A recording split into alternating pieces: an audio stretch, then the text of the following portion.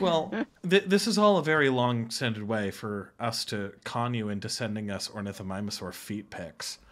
Hi, everybody. Welcome to this week's episode of Paleontologists Rank the Dinosaur Designs of Jurassic World Evolution 2. We've got a real stinker for you today. But before you see how much this dinosaur sucks, you should know that I'm James Napoli, a postdoctoral researcher at North Carolina State University and the North Carolina Museum of Natural Sciences. You don't need to know this, but I am Amelia Zietlow, and I'm a PhD candidate at the American Museum of Natural History in New York City. This may or may not be relevant for your future life decisions, but my name is Scott Johnston, and I am the vertebrate paleontology fossil preparator and technician at the Harvard University Museum of Comparative Zoology. You have known this all your life, but I'm the collection of exhaustion and internal sadness that dripped down from the stars millennia ago. I have many names. One of them is Alex Rubenstahl. This part of me resides at Yale University as a PhD student. But you all knew this. You've known it forever. And you'll know it after you're dead. And I'm Dalton Meyer. And I don't believe that names are a joking matter. I'm also a PhD student at Yale University. And together, we're the Skeleton Crew. So, before we take a look at Archaeornithomimus, you should remember to like and subscribe, even though this video is about Archaeornithomimus. I know that that's not very incentivizing for any sort of engagement with our content whatsoever, but it would be really cool of you to like and subscribe, so please do it. Like it in solidarity. Like it for the fact that we went through this for you. We did this for you. Make it worthwhile. Thank you. And I guess to start us off, Dalton, why don't we see these animals come into the world? Let's do it. Don't try to sound too in the way. We don't dislike Archaeornithomimus brilliant.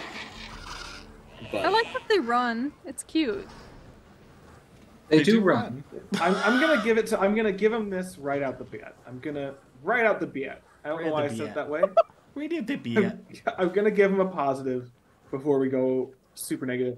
I like a lot of the colors. I like a lot of the color and pattern mixes on these. There's so many. There's a lot of them. They do have some of. Ooh. Oh, they just kind of peck around like the chickens. Awful chickens. Each other. Amazing. They do have some of the most gorgeous coloration of any of the ornithomimosaurs we have in game. It is a shame that their model is probably the worst. Because, not even probably. Yeah, because the colorations are really nice. I'm very based in Brian Froczak build, and I think that the idea of vertical striping on dinosaur tails is really cool and should basically always be done. Brian Froczak actually passed away recently, which is very sad. His art was great. He illustrated a very small dinosaur book that it was I think the Audubon Pocket Field Guide to Dinosaurs or something. It was in the 90s. I had it and I loved his art so much and I looked at it so close that as a child I lacerated my cornea on the edge of the book page and had to wear an eye patch for a month. This is true. That's horrifying. Which is why in my family the book is referred to as the dinosaur book that James cut his eye on. This is true. Any of you can ask my mother about this. I will. While we're talking about colors, can I ask for people's opinion? I'm going to find one that's in the sun. Because there's something I truly hate. There's something that I think is just disgusting and awful. Which is, I think they've got, like, dark spots in their leg pits. Like right here. See, where the leg, okay. Is it the shadow of the body because they're so horribly shaped? I'm not convinced that isn't a model error or something. That, like, it looks like it. Oh no, yeah, they're one of those cows that just have the hole in the side that you could reach in and touch their guts. No, that's awful. I hate that. I think that's real color though. I think that's painted. I think it's a coloration thing, which that's a choice. It's a strong choice. I don't like it. Listen, those are big leg muscles. They're working very hard. He's sweating. There's a dark stain under his legs. It's okay.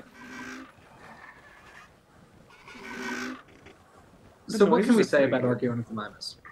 Bad. It's the oldest, possibly. What? It's possibly the oldest ornithomimid that's featured in the game. It's the most basal one, at least. Yeah, although it's not particularly basal. No, it's still within like Ornithomimidae. How old is it? Is it? Maybe 92 or maybe misfiction. Well, yeah. So how old is it is a good question. This is from a rock unit called the Iren Dabasu Formation. The Iren Dabasu Formation was actually one of the first Gobi Desert dinosaur deposits found. I should note, it's not in the Mongolian Gobi Desert. It's in the part of the Gobi Desert that's now in China. It was found before the Judakta Formation that later made, the AMH trips most famous for their dinosaur discoveries. It was one of the first, pretty productive dinosaur-bearing deposits that AMH crews went to in the early 20s. And so a couple things come from there, like Bactrosaurus. There's another hadrosaur, and Archaeornithomimus. Right. So the Iren Dabasu Formation is historically important, even though it's kind of been dwarfed in importance because we now have localities in Central Asia, in Mongolia and in China, where you can just pull out whole dromaeosaurs and entire families of baby dinosaurs. So nobody's really working that hard in a place that is more normal in terms of its production. Stuff in Iren Dabasu is generally not incredibly well preserved with surface resolution and is pretty isolated. So there's a lot of material, but it's harder to interpret. It's not just full skeletons preserved in articulation. A lot of the material that the AMNH collected there was never formally described. I'm actually working on describing one of the taxa that comes from there. This is, for those in the know, devil raptor. Yeah. Right. So, and everybody else will get to hear about it later when I publish that paper eventually. Archaeornithomimus is one of the few things that did get named. It was not named in the 20s by AMNH paleontologists. It was named in 1972 by Dale Russell. There's a lot of material. It's probably from several individuals. It's all pretty isolated. There's a lot of stuff, but it's not informative stuff. It does seem to be the most basal ornithomimid, or in the game, and one of the early members of the group. What's interesting about Iren Dabasu is that we have no idea how old it is. At all. Because based on the types of dinosaurs that are preserved, well, I mean, we know within, 40 million years. That is baffling. Right. Well, so there's a reason why. The rock layers in the Gobi Desert are actually pretty isolated in where they outcrop, or crop out, rather. And so it's hard to find the context between the rock units that tell you how old they are relative to each other. And there's no beds of ash or anything that you could use for consistent radiometric dates. So everything's done by correlation of rock units, and it takes going over the entire Gobi Desert, which for those of you who don't know, is quite large, and looking for the very few contacts between beds. So a lot is also done biostratigraphically, where we're looking at the relative development of the dinosaurs and other animals to see which one might be older or younger. Based on the types of dinosaurs preserved at Iren Dabasu, there's a similarity to the dinosaur fauna at a different locality called Bayan Shiri. And so the idea has been that they are closely related dinosaur faunas, with some species maybe even shared. The problem is that a recent study looking at the microfossils of Iren Dabasu, which are generally much more reliable for determining age because they're abundant and they're quite typified, indicate that Iren Dabasu is actually from the latest Cretaceous in the Maastrichtian. And so that this animal would be alive at the same time T-Rex was alive in North America. If that is true, Iren Dabasu is remarkably, only maybe by chance, preserving the more primitive animals that lived in the ecosystem, and not anything that's more highly developed or more derived. And so it's just based on random chance of what we found there that we have a primitive ornithomimosaur and a primitive hadrosaur and other such animals. I mean, and a primitive tyrannosaur, Electrosaurus. Could it be a valley of an like a lost world, like a Skull Island? Yeah. I mean, at this point, perhaps. It's very weird. There's also I think more basal therizinosaurs. There's fairly basal or oviraptorosaurs. Yeah, the two hadrosaurs are Bactrosaurus and Gilmoriosaurus, which are not entirely, like, not very derived hadrosaurs either. So it's baffling. I have heard people argue that there's some issue with the interpretation of microfossils and that this is actually an earlier or mid-Cretaceous ecosystem. The jury's still out. It's very weird. It's something I'm very interested in because, you know, some of the things have been interpreted as being like transitional in the mid-Cretaceous preservational gap. And if this isn't in the mid-Cretaceous, that interpretation does not hold up. It would be cool if this is showing that a lot of these more primitive dinosaur radiations did have representatives surviving until later. And it would also make sense. Like, tapirs are fairly primitive odd-toed ungulates. They're still alive now, even though we also have horses. Mm. So that would kind of be what we're looking at here, is an ecosystem where in most dinosaur faunas, we tend to have like one stage pretty well defined, where if we go to the next fauna, everything is more derived. But you would expect that there'd also be these more primitive animals walking around in the ecosystem. You'd have the equivalent to having tapirs and rhinos alive today. And so I kind of hope that this does turn out to be like Cretaceous and that we're seeing a rare window into Mesozoic ecosystem composition. Yeah. But no idea yet. That'd be cool. You see something similar. Well, I say something similar. We see one instance similar in lizards, in that what is consistently one of the most early branching animals on the entire lizard family tree outside of the crown, so it's on the stem of lizards, is a Mexican animal called Huehuequetzalli. And we know that the group appears in the Triassic. We know that like lizards appear in the Triassic and start to diversify. But one of the best known members of the stem is from the Cretaceous. And it's just this whole lineage of stem lizards that we only have one guy clear up in the Cretaceous when it's at the very bottom of the tree. Well, that's kind of like how we only have Tuatara today. Yeah. You know? And they are very, very localized. It's worth saying that like such a kind of environment is not unprecedented in the fossil record, and where the fossil record's generally better, i.e. marine invertebrates, these do show up sometimes, right? Like there's a almost archaic Cambrian fauna that's decently into the Ordovician, and then you still get like morellomorphs and radiodonts in like deep water Devonian biomes too. Right.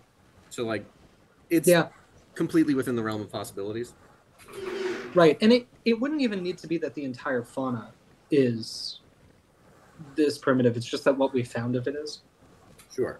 So it could be that this was a local environment in the Maastrichtian where there was a proliferation of more primitive animals, or it could easily be that there were also more derived ones there, and we just haven't found them at Iren Dabasu yet. And that for whatever weird reason, you know, you would expect in small sample sizes that occasionally you get entirely fictitious results just through random stochastic processes. And this could be one of them where, by random chance, the three major things we know about from Iren Dabasu are more basal representatives of the groups that were also more derived at the time, and that there were more derived representatives of in the area that we just haven't found. Again, I don't think it's an area that's actively worked very much anymore. And that's probably part of why it's a mystery, is that we're not going there when we could go to the Uk'otol gods or Flaming Cliffs and pull out entire dinosaur skeletons. Although Flaming Cliffs also. I hope there are no wider-reaching implications of this issue. I know. Luckily for everybody in this field, I certainly don't have a paper in the works that's about systematic pervasive biases in the fossil record and how they might influence almost everything we do. Probably fine. It's fine. I was talking to Jim Kirkland about the Flaming Cliffs, because he went and dug with the Mongolians, I think, at least once. Was he in one of the M&H expeditions? No, he wasn't. He just like went out there to help out. Cool. But he said in the first hour I was at the Flaming Cliffs, I found a whole velociraptor skull just at the surface. God. I was like, Jim, I want to go there. Jim. Oh, I was just gonna say it's interesting that we have so little to say about this design, that we spent most of the time talking about the formation and then just other paleontologists, because man, it's bad. But what do you want brought up? I have something. The arms are so small. The arms are so small. They're so spindly. I know I brought up in the Struthiomimus vid that the body on Struthiomimus, like its proportions are a little weird, and its torso was a little too small. This thing is a rotisserie chicken that they stapled a tail to. Its torso is so incredibly, impossibly short and deep. It's awful. This thing watched Russell's talk and was like, you know what? I'm going to incorporate this and just become short and fat. Except instead of making this way cooler of an animal, it made it horrifically cursed. This color scheme is not separating the rotisserie image. Like it does just look like this is a burnt chicken. So I saw earlier this exactly like a grocery store rotisserie chicken. that this one also has like horrible teeth. I was going to ask about that. And holy those arms are so stupid. Like Coelurosaurs tend to have big long arms. In fact, if you go to the AMH, the note about what a Coelurosaur is says the Snapomorphia is relatively long arms. And I don't think it's meaningfully reduced in Archaeornithomimus. I couldn't tell you off the top of my head, but can we get a look at the I want to see if they even up the manual mules. Its hands. Let me try and find what's not in the river. It's like they were modeling this animal and then they just kind of forgot it was supposed to have arms and then just drew little stick figure arms that kids do with crayon on there. Bad. I mean, they are kind of straight, but like, and they're facing the right way. But in like Struthiomimus, I remember them being very comparatively good. Yes. How were its toes? Yeah. Its toes seem too short as well.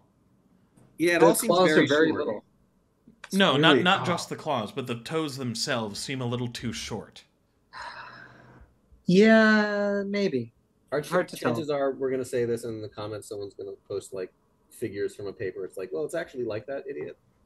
Well, this is all a very long-extended way for us to con you into sending us ornithomimosaur feet pics. You know what I really like is the like just the scales all the way to the end of the lower jaw. Like there's no beak. No. Yeah, not even a pretense of one. It's just maybe here, but that's also scales. No, that's also scales. Struthiomimus like kind of tried. Yeah, Right. they have the different coloring for like to imply keratin. Look at its haunted eyes. And it's just like a little triangle head. It just is so ugly.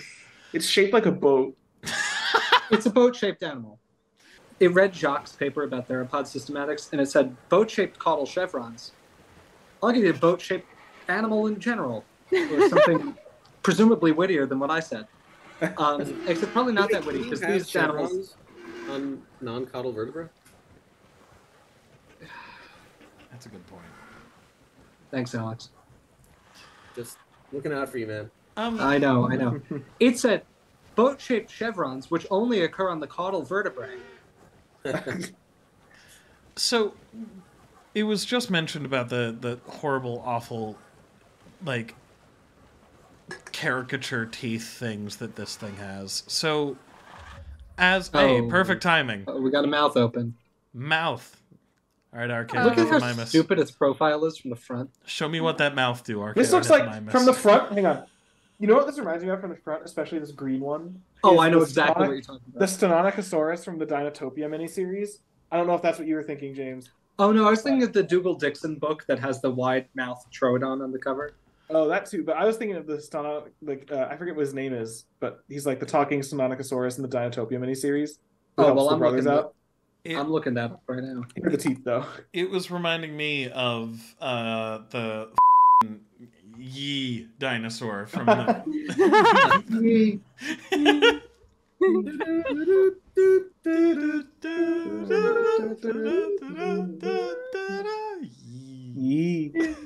Man, Russian animation's really like...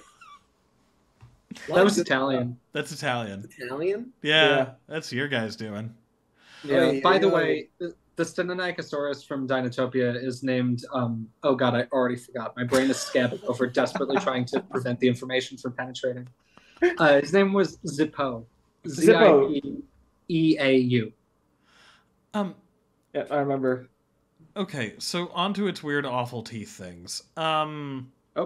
Yes. We mentioned that this is one of the most basal ornithomimosaurs. Is it basal enough to still have teeth? Probably not. No. Cool. Just the most basal in the game, but Okay. not Yeah. one of the most basal in the clan. Yeah, it is a Garudimimine, I think. Is that a name? Yeah, I know what the group you're talking about.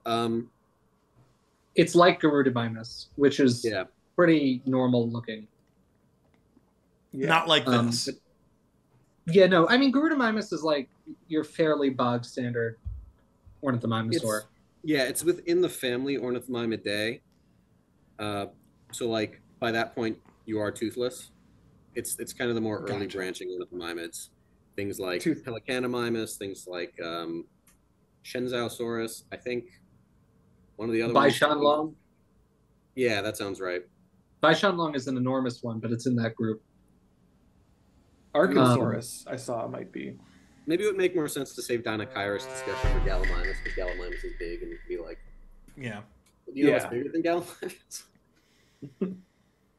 You know what's too big? Dinocyrus. This is another group though that, like, you know, we've got. So one nice thing about Bai and Cherie is that it has Gigantoraptor, which is a giant oviraptorosaur. And we have traces of one at Iren Dabasu as well, which further supports the idea that they might be the same, like, relative time slice. But there's like scraps of giant ornithomimosaurs from elsewhere in the world too. They seem to be this weird phantom that's not showing up in the fossil record despite being enormous. And another thing that's also doing that are giant ornithomimosaurs like Dinocyrus, which we will talk more about at some other point, but there is now evidence of them in North America too. And they real big. They bigger than T-Rex, and they are just not showing up in the record. They refuse to appear. That probably isn't indicative of any serious systemic issues, right? I think it's Probably just because they were big, but they were also little stinkers, right? And they didn't die where they were supposed to. Right. They were presumably. T-Rex? Dinocyrus is bigger than T-Rex.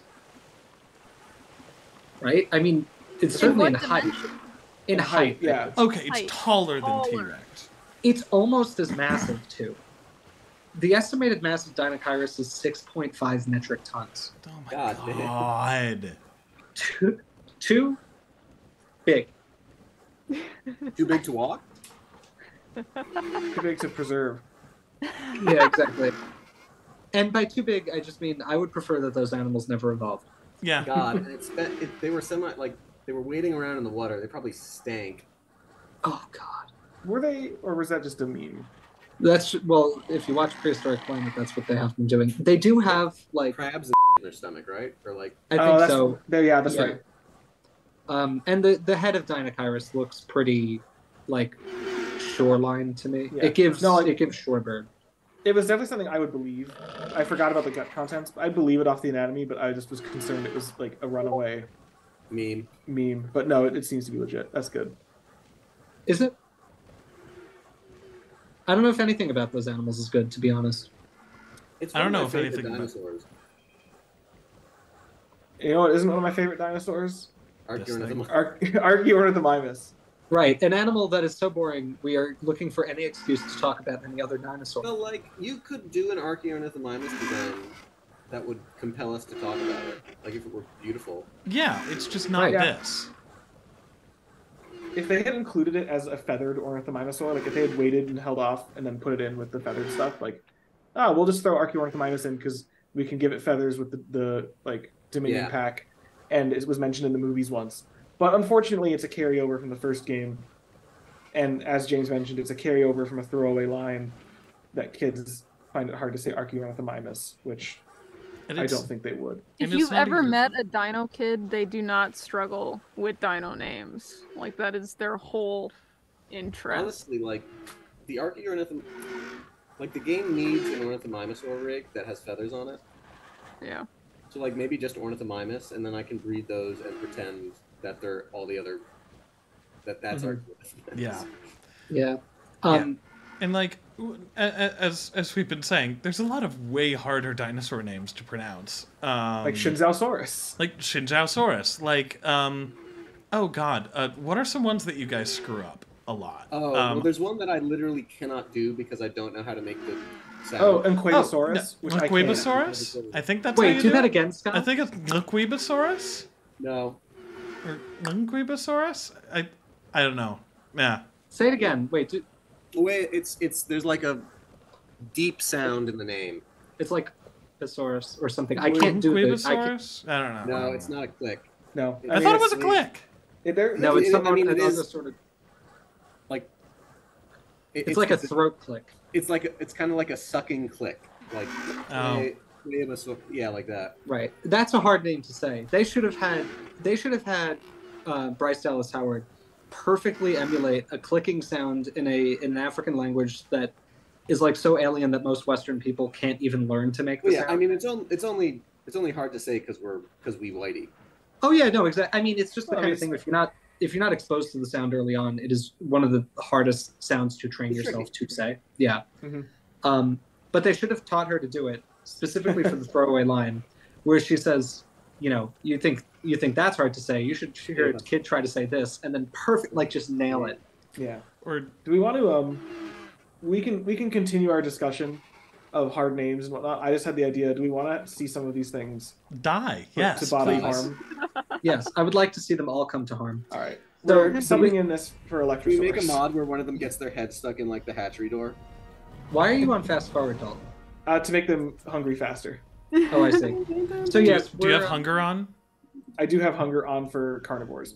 You may see that these are all very bland-skinned Chinchasaurus, and that's because they're standing in for Alectrosaurus, a dinosaur that we know very little about.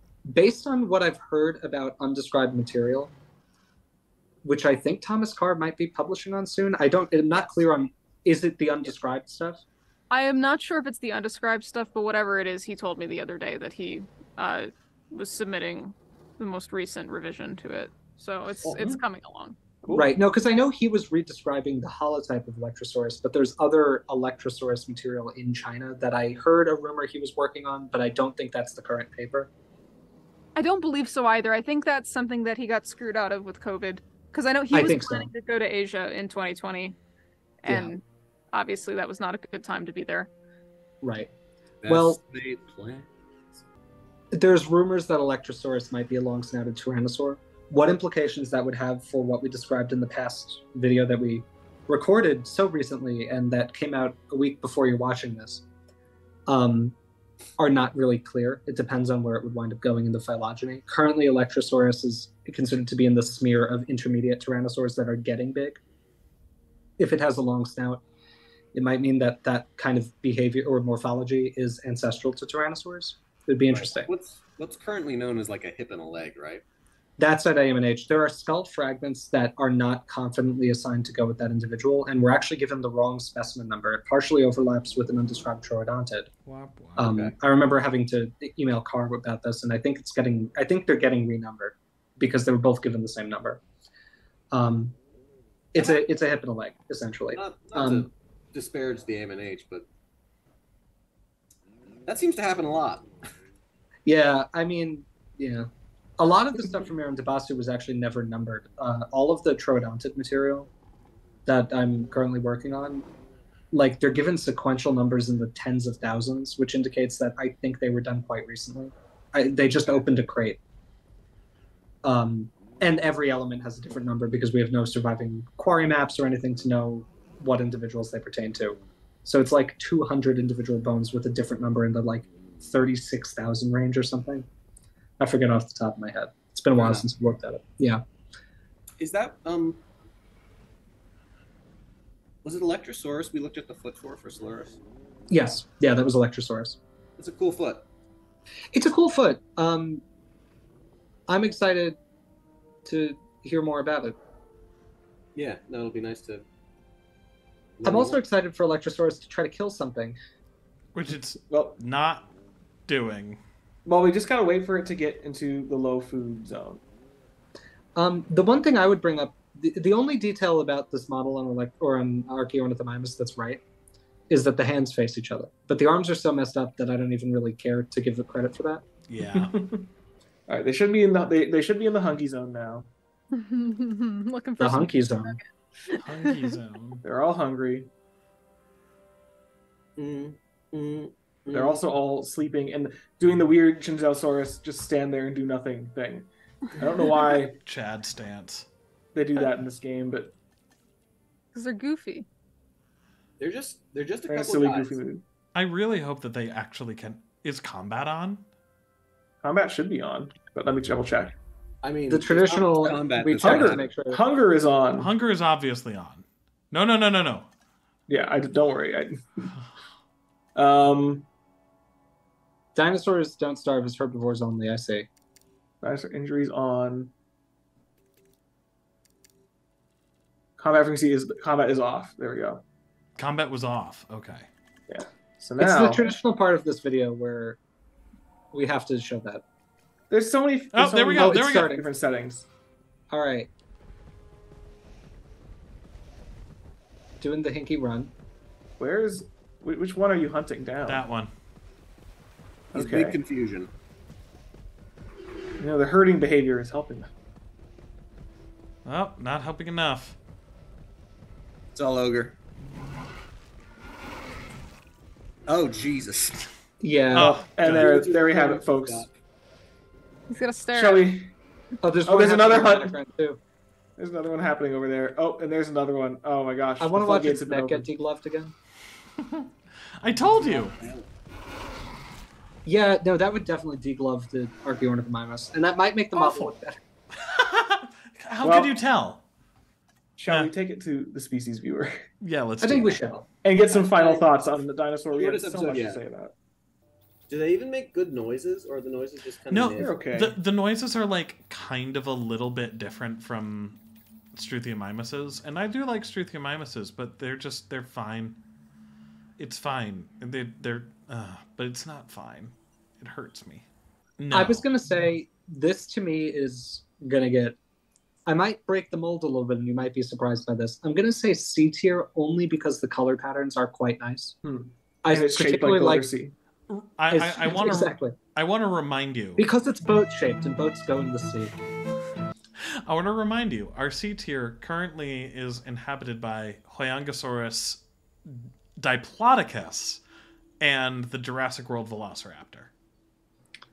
Yeah, I'd say this hurts my eyes about as much as Blue from Jurassic World does. I think if it were boring colors or if they were ugly colors, it would be worse. But I kind of like the splash of color on the eyes going down the side of the neck. I like the stripe patterns. I'll say C. All right. Amelia. I don't like it. I don't think the colors save it.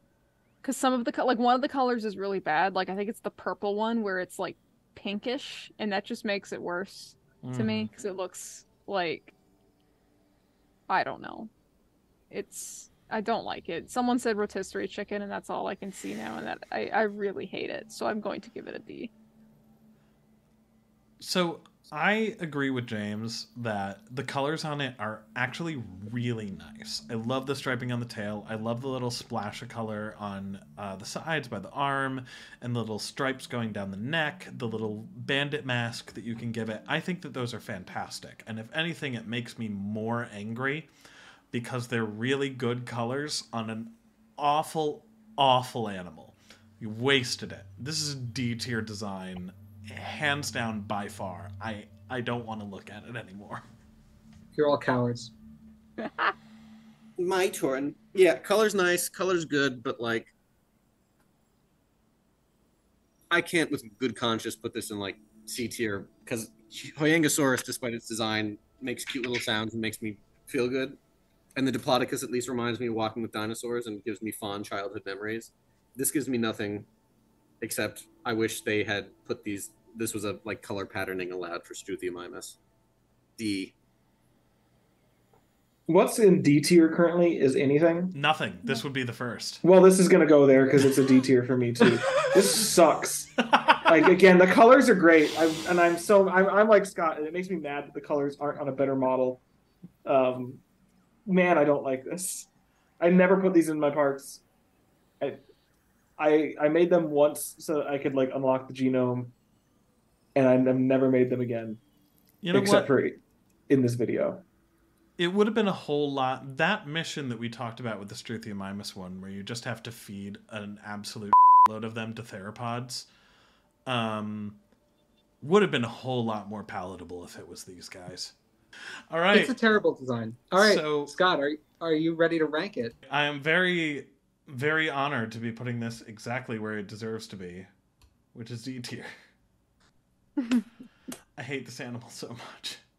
It's a bad animal. Hopefully, I'm glad we never have to look at it again. it will be a whole lot worse than whatever we're getting next when we spin the wheel. All right, let's see. If it's the Deinonychus design, things can actually get worse. Things are getting a lot better. Oh my they're god. great. Oh, Hell yeah. thank God. Hemalocephali. Oh, great. Okay. You may be able to tell this from our energy right now, but we cannot wait to record a video about this. Which it dawns on me, I think in real time we'll be recording in about 5 weeks. The next time we sit down to record one of these, because we pre-recorded so much for you. Not only can we wait, we must wait. We have to wait. Oh, that'll be a fun one.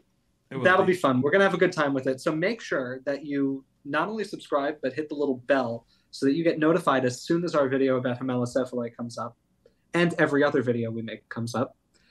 Remember to hit the like button on this video also so that we get promoted in the algorithm and YouTube gives us the serotonin we need to continue making new videos. We only get serotonin if we get new subscribers and we get likes on our videos and we get a lot of views. So help us out. It's our only source of it these days. We're all early career academics. Serotonin does not come easily. Except for me. For you, with your real job and decent living wage. If you've ever wondered why Scott is the most cheery of us, it's because he's compensated for his effort. Anyway, like, subscribe, go to our Redbubble page, and buy a piece of Archaeornithomimus merchandise if you want to make whatever you own worse.